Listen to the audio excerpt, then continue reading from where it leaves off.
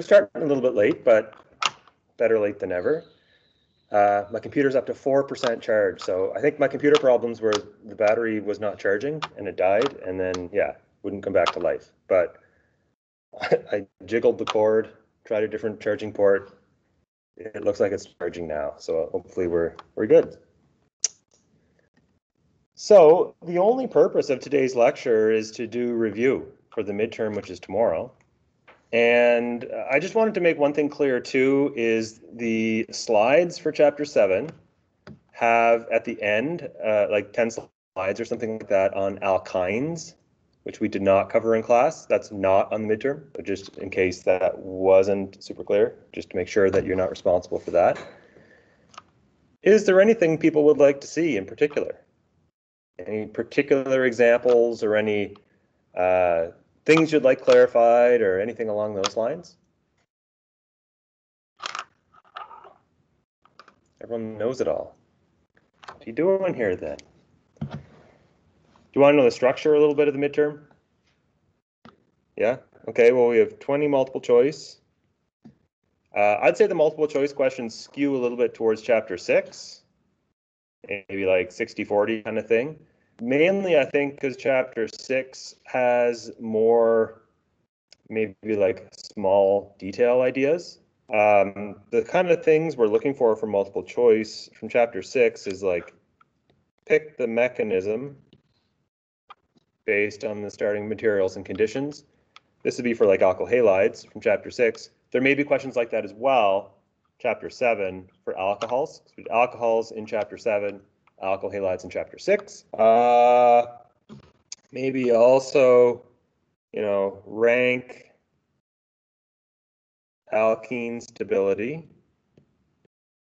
mono, di, tri, tetra, that kind of thing. Rank carbocation stability.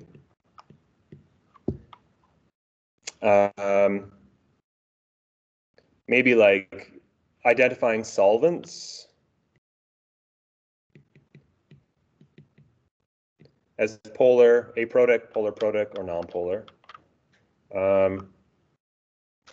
Identifying which mechanism goes best with which solvent. So SN2 is best with polar aprotic, SN1 polar protic. Leaving group ability, which is the best leaving group, which is the worst in terms of the halogens. Which carbocations can rearrange, maybe? Question like that. Then we have the long answer, and the multiple choice I think are still worth 40%, which is a little bit cleaner, 2 points per question. The long answer is 60%, and these will have you, I'd say there's sort of two main types of questions here. One is draw the product given the conditions. The other one is draw the mechanism given the conditions. So if we have a question where we ask you to just draw the major product, you don't have to draw all the steps of the mechanism. You just need to give us the product, and that's it. The way I usually mark that is if you get it right, you get full marks. If you give me a product that's possible, but not the major product, that would be worth, I'd say, partial points. Exactly what that looks like, I don't know. An example of that would be if I gave you a molecule like this, and I said draw the major product. And if you drew that, that'd be 100%. If you drew this, that'd be worth partial points, because that's a possible product, but not a major product. Zaitsev rule would apply here. This one is tri substituted. This one is di, gem di. Another kind of question that I like to ask, which might appear on the midterm, is a question where I ask you to draw something for me. And draw me an example of, and that could be anything from, was there one like that on the previous midterm? Yeah, I think so. I love those questions because when I grade these, I find they can get monotonous. And if there's just something that there's a little variety, at least, it makes it a little more bearable to grade. So I could say, draw, I don't know, a tertiary carbocation, or draw a polar aprotic solvent, or something along those lines. I find there's not a lot of material in these chapters. You might feel differently than me, but there's not a lot of material. It's just, when I say there's not a lot, it's not there's not a whole bunch of little minor points. There's a couple of big ideas. They may be complex and they may take a little while to absorb and understand them, but it's not like a lot of picky little things. I don't think so anyway. What would you like to see?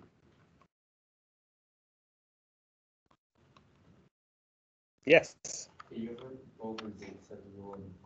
Yeah, Zaitsev rule, Hoffman rule. Okay, let's look at an example like, we've got a rearrangement one too. Sure thing, Sam. If I have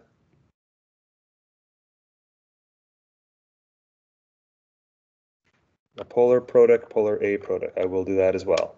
So let's say we have this alkyl halide, which is tertiary, and we're going to react it under two sets of conditions. One is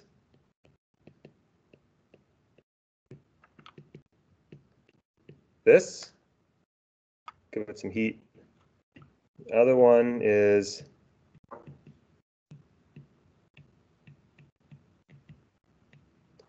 okay, both of these are alkoxides. Both of them are E2 conditions. The difference between these is one is small, which is the top one, which is methanol, methoxide, and the bottom one is bulky. Got a whole bunch of questions there now. Great. Zaitsev's rule says that when you have a small alkoxide, it's going to follow Zaitsev's rule, which says that the most substituted alkene is going to be the major product. So that means if you think of the possible products here, that's going to be one of them. And the other possibility looks like this. So this one is tri-substituted. This one is di. Zaitsev's rule says that this is going to be the major product, which is what you'd form in the top case. If you have a bulky base, like the one we have at the bottom, then we follow Hoffman's rule, which says the least substituted alkene is going to be the major product. So you could pick which of these alkenes you wanted to form in major amounts in this example by choosing which base and solvent you wanted to run this reaction in. Let's go through some of these questions as they appear. I'm going to do Kimberly's first because it's quick, and then I'll do some of these other ones as well. Can you explain when you would do a front-side, backside attack with SM2? An example where you rearrange an alcohol. Yes, so I think Elizabeth's question and Sam's are similar here. First of all, polar protic and polar aprotic. Polar protic can hydrogen bond. So they're things like water, alcohols. It's got an OH, it can hydrogen bond. Carboxylic acids like acetic acid or formic acid. This one's formic acid. These are all polar protic because they have an acidic, or we say exchangeable is the word we use for these. If they can hydrogen bond, they're polar protic. And polar aprotic,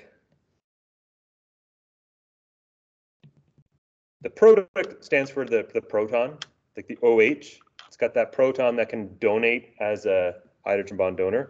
Polar aprotic does not have that, but it still has to be polar, still has to have a dipole moment. So an example is acetone. It's polar, right? But it has no OH on the molecule. We can have DMSO. We can have acetonitrile.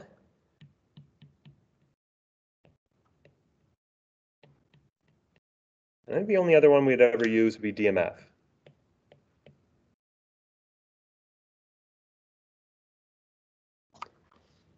It's got hydrogens, of course, but no OH. There's one other in the notes, hexamethyl HMPA, hexamethyl phosphoramide, I think it's called, which looks like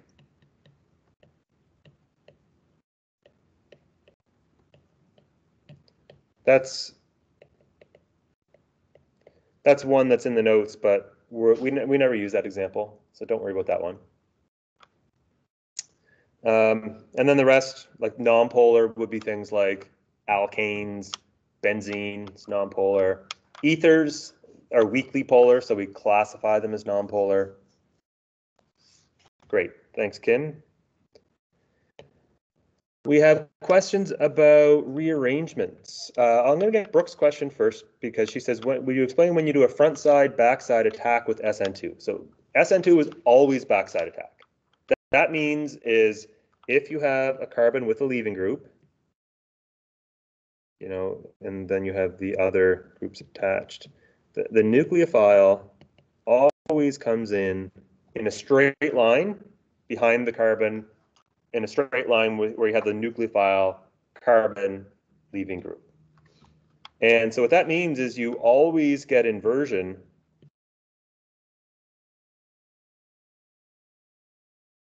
when you do an SN2. SN1 is different because SN1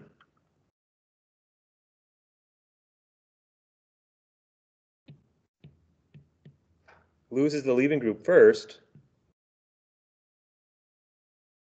to make a carbocation that's planar. It's flat.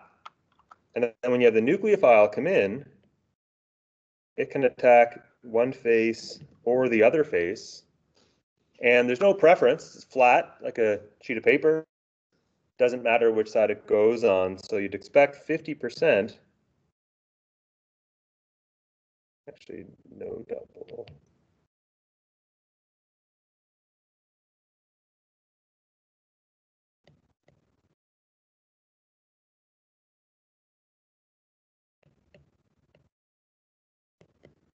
So SN1 will give you 50-50, and SN2 gives you 100% inversion.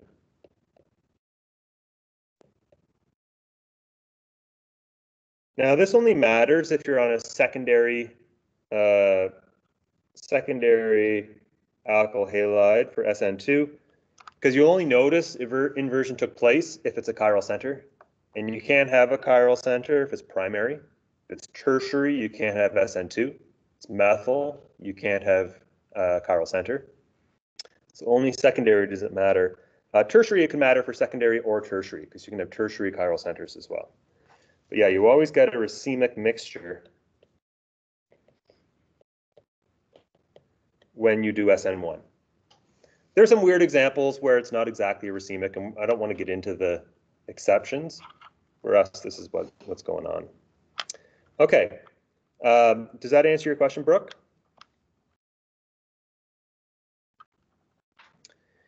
We can do a rearrangement question while we are waiting. So rearrangement, an alcohol rearrangement, I think was the exact question we got. Let's look at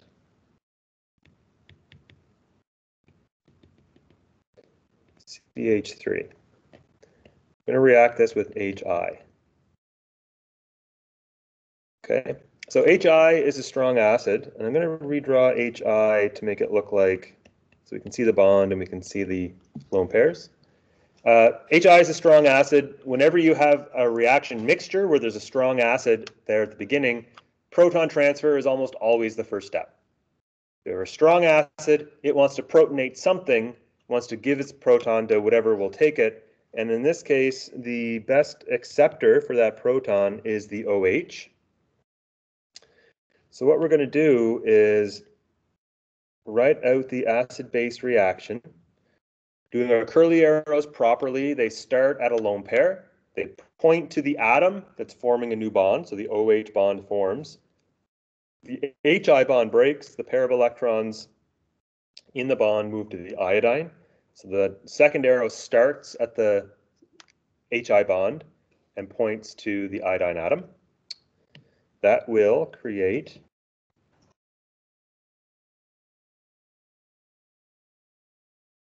we have a new hydrogen. We have one lone pair left because we used one to make a bond with a positive charge. And now we have iodide, and it's got 4 lone pairs because it picked up one from the HI bond. Next, we lose water. Why do we lose water? It's a fantastic leaving group, right? OH minus is awful as a leaving group, but when you protonate it, it becomes really good. And don't forget this other group we have on here, the methyl. So that leaves us with a cation here. We have a hydrogen that's there. This was the same hydrogen that's here. Note how I drew that hydrogen in the carbocation as flat. Carbocations are flat. They're sp2 hybridized. They're trigonal planar. Don't draw, please, a carbocation like this, because it's showing there's stereochemistry there when there's not. Okay. Same thing if you have an alkene. Don't draw an alkene with wedged bonds coming off of it. That's also incorrect.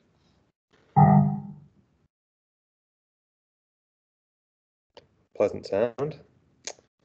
Okay, so we have this cation over here, and it's a secondary carbocation. Secondary carbocations are the ones we look out for possible rearrangements. Tertiary we don't worry about, but this one we do. On the left side, we look for beta atoms on the beta or groups on the beta positions that we could shift. The left-hand beta, there's nothing good there to shift. It's a CH2. You never do a shift from a CH2. That's because if you shift a hydrogen over, all you're doing is making a new secondary carbocation. On the other side, we have a methyl and we have a hydride, or a hydrogen. In this case, what we can do is we can take the hydrogen and pop it over. And if we do that, then that will make it so that there's two hydrogens up here, the original one plus the one that shifted. We have our methyl and we have a charge there. Notice the methyl, I didn't use the hash bond anymore. It's now a carbocation, is now flat, so we're going to draw it flat. So this is a good rearrangement because it takes us from a secondary to a tertiary carbocation. Now the last thing, because it's HI, it's going to do substitution. And obviously it made the carbocation, so this is SN1. And what happens is our nucleophile that's still around here can come in and attack our carbocation.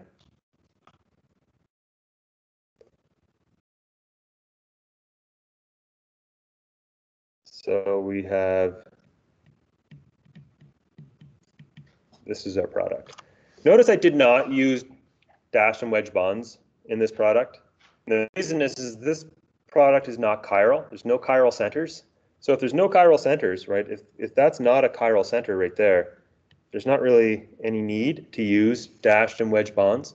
The reason we use dash and wedge bonds is not so we understand the shape, because we hopefully can look at that and understand that it's tetrahedral. We show dash and wedge bonds to make explicit whether this is an R or whether this is an S stereocenter. Because this isn't either, we don't need to draw it. If it was chiral, there would be more than one product. Yeah. So if you had, here's an example. Let's say no, I'm still on my eraser here. Let's say we had two methyls there, two methyls there. They're far away from the action. Two there, and no, that's not good either. That's still not chiral.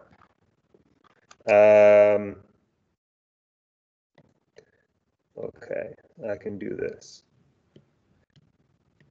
There.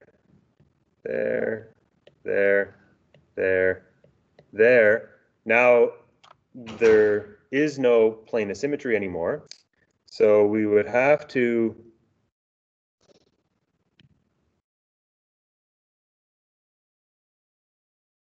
identify that as a chiral center using dash and wedge bonds. There'll be that one plus the enantiomer, 50-50 because it's SN1. Yes? How do we know if it's going to do a hydride shift over the methyl shift? Okay, so the answer to that is if you try to do a methyl shift on that carbocation,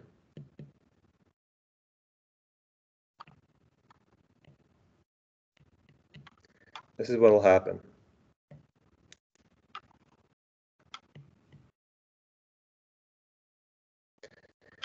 there's a hydrogen up here. There's the methyl. Okay. The hydrogen that we didn't shift is still there, and there's a charge there. So that takes us from a secondary to another secondary, which doesn't help us out. Will there ever be like a case where like it's hard to tell which one it will be? Yes. And I'll avoid those. Okay. But here's an example. Let's say you have this carbocation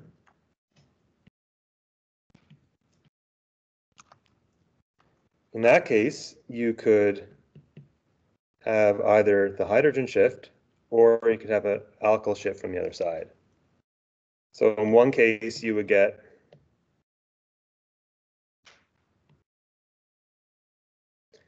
and then if the hydrogen shifted, you get this.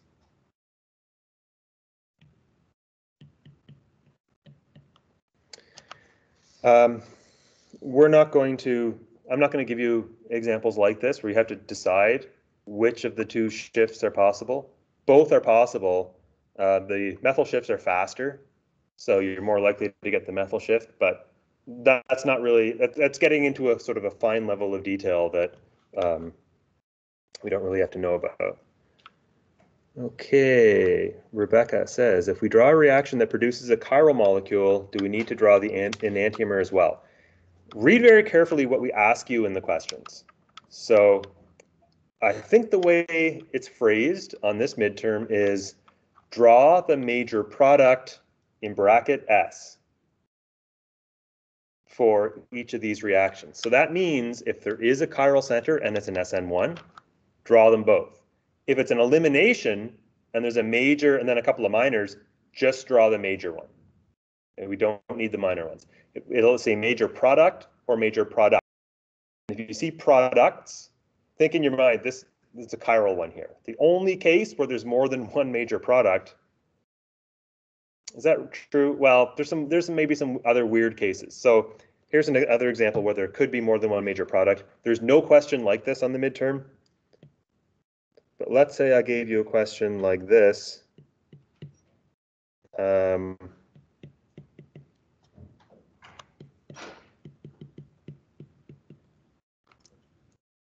This one could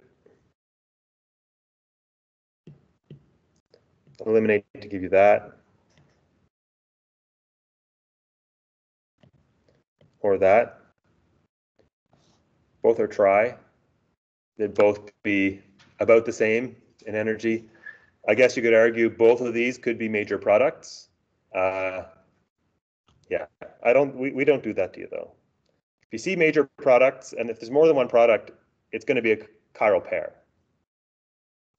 It's going to be SN1 typically.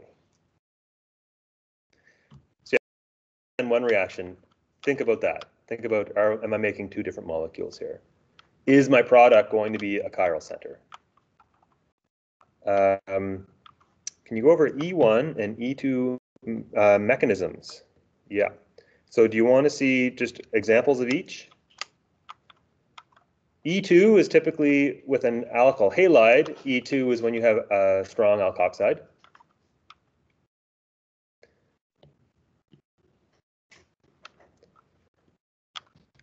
Here we go. We got chloride like this. This is a secondary alkyl halide. And if you treat that with small alkoxide, we use always the same alcohol the alkoxide was derived from and heat. And we should look for the beta carbons. In this case, there's two. So that one, and this beta has a hydrogen as well. So what's going to happen here, this is E2.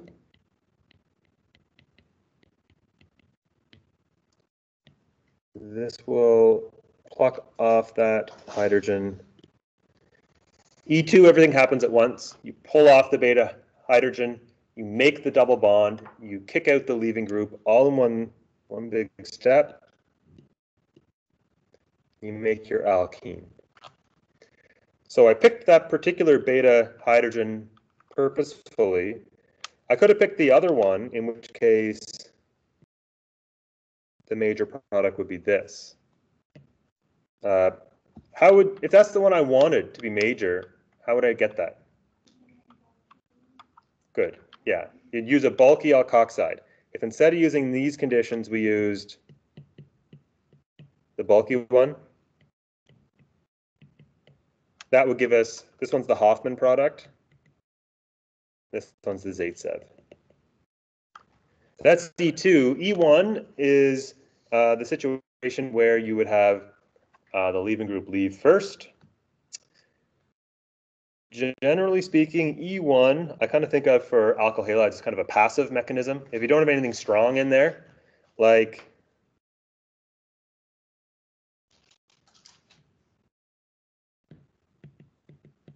and you just heat this with water, say, these conditions would give you E1. And the thing that identifies this as E1 versus SN1 is the heat. If you see heat there, think elimination, not substitution. If there's no heat symbol there, or we say room temperature or cool or cold or something like that, SN1 I'd like you to draw. Even though real life isn't that clean, real life will kind of always give you a mix. But in this case, I want you to draw E1. The first step of E1 is the loss of the leaving group. There's nothing strong here to force the action. There's no strong nucleophile. There's no strong base. Just water.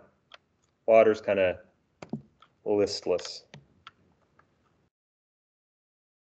But water is great at stabilizing the formation of cations, like this cation and this anion. Now bromide floats away, and we have this molecule, and this is a tertiary carbocation, and we have 3 beta carbons. And we're going to pick one of the betas, like this. We're going to take a molecule of water, which is our solvent, and it's going to, in step 2, pull off a beta hydrogen.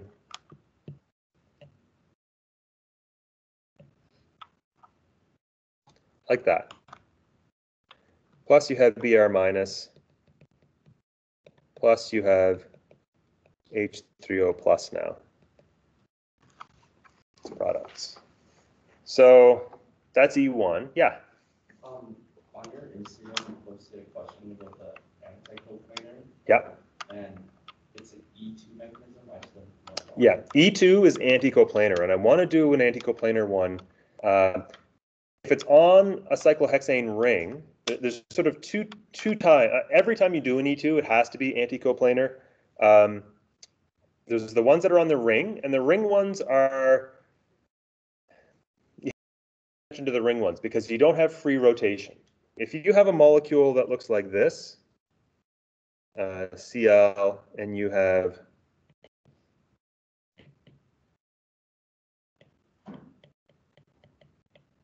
this is going to do E2, and this is going to be the beta hydrogen we're going to remove over here. This is the alpha.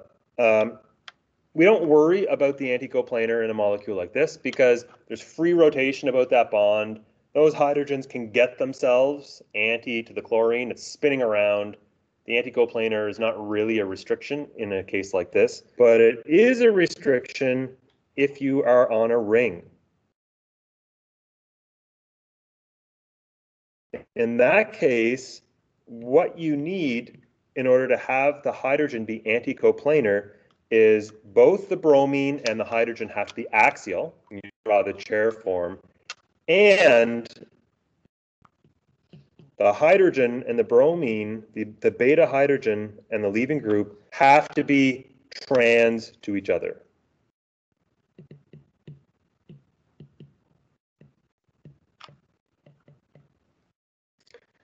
Right, so if you looked at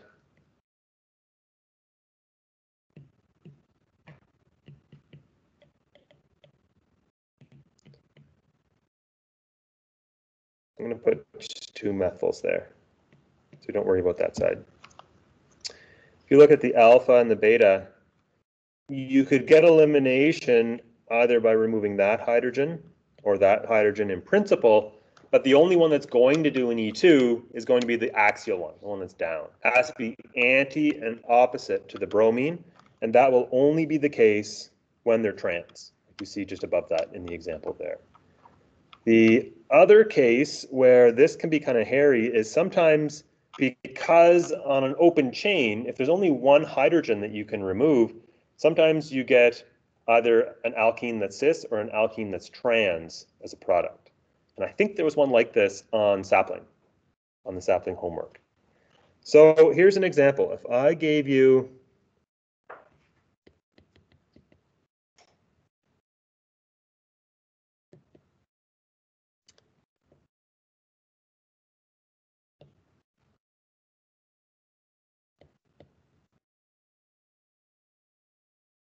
something like this.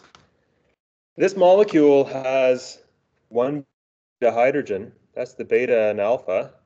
There's only one hydrogen here that's on the beta. It has to be anti to the chlorine. And the way I have this drawn, it's not anti right now. Okay, it's sticking off at some weird angle. It's gauche.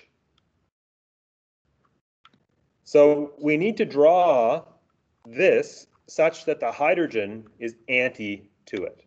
So what we're going to do is do a little rotation around that single bond, because we can do rotations around single bonds if they're not in a ring. And what you would get, this side looks the same. We want to rotate it so the hydrogen is down, opposite the Cl, like that. And if you do that, if you rotate that around, the methyl comes out in front, and the ethyl goes in behind. Now it's lined up. You can have your alkoxide come in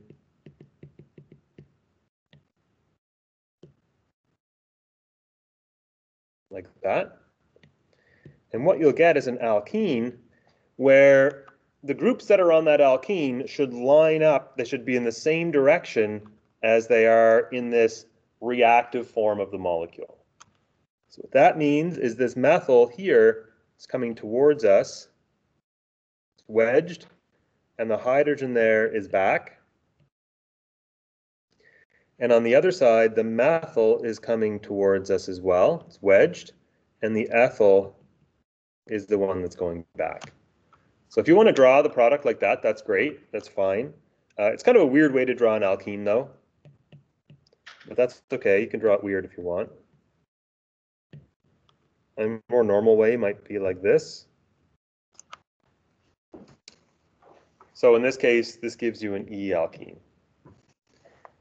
If instead we looked at a diagram of that starting material. So I'm going to give you now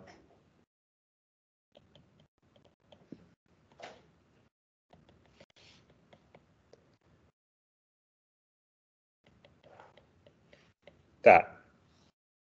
That looks an awful lot like the previous example, except I flipped one of the stereocenters. That makes these two diastereomers, these two. They're not enantiomers, because you have to flip all the chiral centers if you want to make enantiomers. We only flipped one. Again, we have alpha, and we have beta. We have to rotate this around again to get it into a reactive form. So to do that, we're going to leave the right side the same, because I like the chlorine where it is. So we're going to flip it around so the hydrogen is down. And if you do that, you can imagine kind of taking the ethyl and pulling it into the front of the molecule. And imagine what that looks like. You're going to have the ethyl out in front, and that's going to push the methyl, which is in front now, into the back. Now we can have our alkoxide come in. It can do the E2. And what you get is an alkene. Methyl is in front here, so it's in front in the product. Hydrogen is in back in both, which is the same thing as this. This one is Z. So notice how in the top example, one diastereomer gave us the E, a different diastereomer gives us the Z. In fact, these two products are diastereomers, aren't they? So this is an example of a reaction we would call a stereospecific reaction, where a certain stereoisomer of starting material gives us a certain stereoisomer of product, and a different diastereomer of the starting material gives us only one, but a different diastereomer of the product, which is the definition of stereospecific. It's kind of a confusing definition, but that's how it's defined. So this is maybe the other case where anticoplanar can matter, when you can make alkenes that can be E or Z.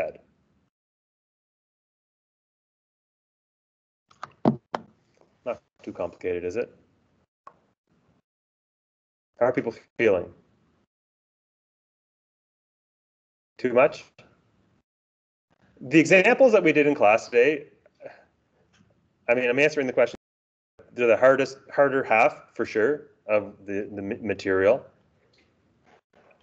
I would say like an important, a first important thing to be able to do, which will probably get you up to a pass on this midterm, is be able to look at the conditions and identify the correct mechanism. There's a lot of questions like that on this midterm. Looking at secondary alkyl halide, bulky alkoxide, E2, whatever it is, if you can look at those charts, one for alcohols, one for alkyl halides, that's like maybe not halfway, but it's a solid 40%, I would say, of the way to getting towards the product. And once you have that mechanism in your mind, drawing it out becomes very routine. Every SN2 looks the same. Every E1 looks the same. It's always the same steps. The only difference is now we have to worry about rearrangements in the case of SN1 and E1. Whenever you have SN2, you always got to invert the chiral center. We always ask you a question where we ask you to draw the product for an SN2 reaction, and it's always a chiral center. Make sure you invert the chiral center if it's an SN2. If it's SN1 and it's a chiral center, you'll get both enantiomers, 50-50. So draw both. E2 has this anticoplanar stuff that we just spent some time talking about, especially if it's on a ring. It's important because sometimes certain paths that look good on paper are blocked because you can't make the leaving group and the hydrogen be anticoplanar on a ring. You can always make them coplanar if it's on a compound that's not in a ring that can just rotate. But if it's on a ring, sometimes they're stuck. The beta hydrogen and the leaving group have to be trans in order for the reaction to happen. I